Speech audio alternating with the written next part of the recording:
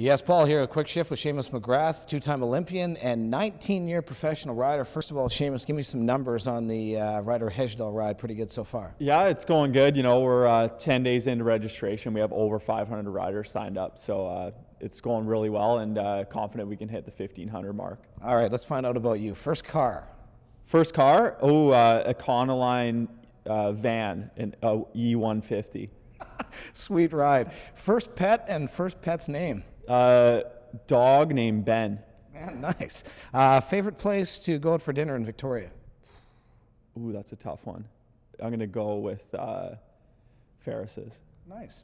Back in the day, do you think you were more like Patrick Swayze in Point Break or Jeff Spicoli, played by Sean Penn in Fast Times at Ridgemont High? Spicoli.